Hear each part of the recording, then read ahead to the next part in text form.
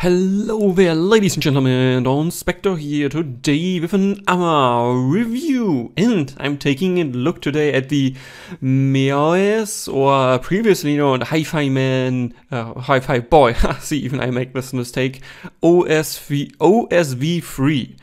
And yes, this is a hybrid IEM having one dynamic driver and two balanced armatures. And this is a follow-up video for the Meaoes Eagle, because the OSV3 comes for free if you buy an Eagle, or, which apparently Penon has changed now. They charge now $10 additional for the OSV3. And in this review here today, this is just a short one, I'll be discussing everything you should know about the OSV3. And I will not spoil anything so far, but let's first quickly talk just about the IEM itself. Because I think this is the most positive thing that I can say about the OSV3.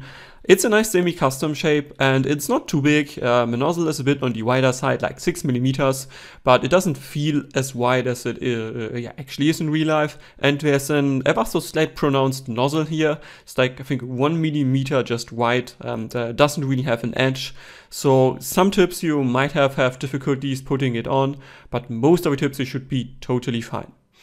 And it has a 2-pin connector that is relatively flush. It's not color matched, and that's, I think, most positive things that I can say about the OSV3. Like, the style is just black, like collects fingerprints. Yeah, it doesn't have driver flags, okay, but that's good. And unfortunately, here are my positive ends. The cable, I unfortunately do not have pictures here, because I sent the OSV3 and the Eagle back to Penon, because reasons, we talk about that later on. So just the cable itself, it feels like a cheap KC cable. It's not great. It's a bit tangly. It's not smooth. It's not really not, like for an IEM of like maybe $20, I would say it's acceptable, but I don't know what this one would cost originally, but it's just maximum $20 I would pay for this IEM, just judging by the cable and the IEM Build. Or like, IEM Build is fine, that I don't have complaints, but by cable, really not great.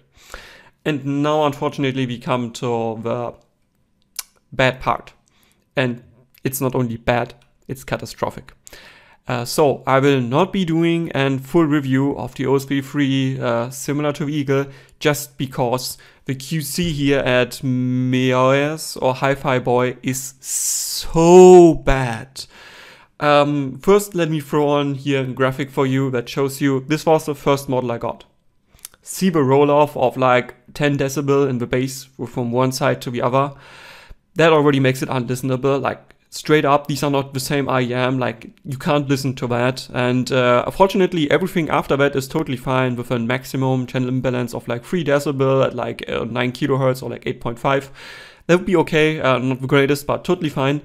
And just the bass roll-off here, you can't listen to anything like this. This is impossible to even use.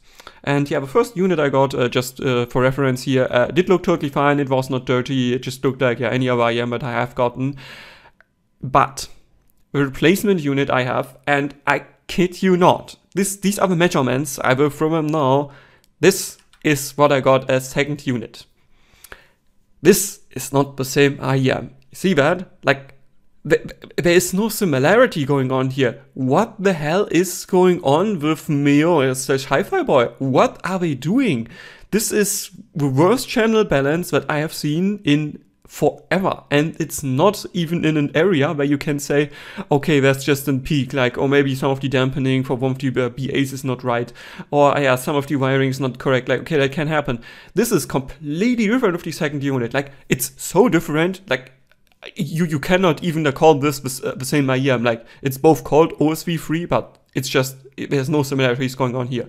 Besides, the general peaks at like 3K and then 4.5 to 5K and the 9K, these are like similar, but everything else is so different. It's just not, you can't listen to it. It's impossible. And this then also means I can't review this. Like, this like, it can't be reviewed, and it's the same conclusion as you will have with the Eagle.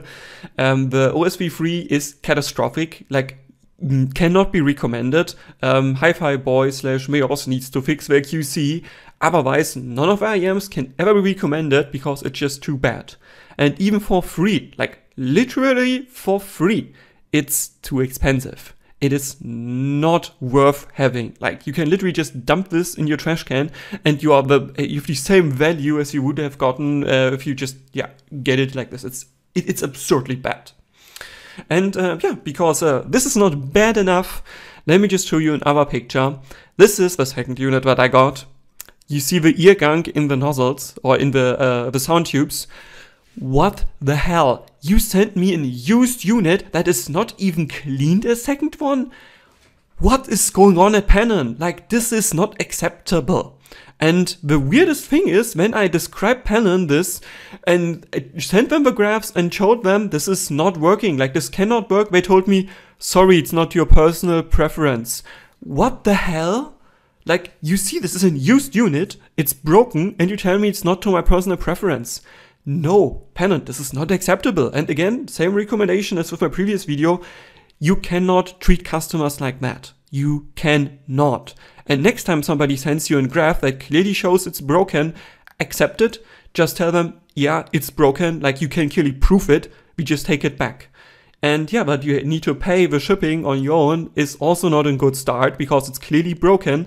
However, I want to say, and I want to not praise Penon, but at least give them that. After after a lengthy discussions, I approved them and shown them the graphs again. They were like, okay, we take them back. You don't need to pay the shipping, and we I had to pay the shipping, but they refunded me the shipping back. So here I just want to say formally also thank you, Penon. That was nice of you. I know it's not in your terms of service, but would have to pay it, but still thank you for doing that because these units they cannot be listened, and the only thing that they can also be doing at Penon is they throw all of these units or they start measuring them and then find the ones that are still working, because I think this is just the return units they got before or something else, like clearly OSV3 that comes with the Eagle, not worth it, and you shouldn't get the Eagle in expectation of you get a second unit that is working. Maybe if they fix the Eagle, they could be worth it, but OSV3, like how this is looking in both of my units, this is just, it's free, but even free is too much. And yeah, this is basically my review for OSV3. Like, cannot recommend it. It's the worst IEM that I have ever measured. And even when you get it, you can get used units which are not even cleaned. That is really, really not good. And that's about it what I can say about OSV3. Hope you enjoyed it. Kind of sorry I have to do a second negative review in a row. I usually don't like to be that negative because it is not fun for me to do so. And but I think this needs to be out here and it needs to be taught to people that, this is not worth it and it's just garbage. And yeah, I hope you enjoyed it. If you have questions, criticisms, recommendations, whatever, leave a comment. And with this, Donspektor out.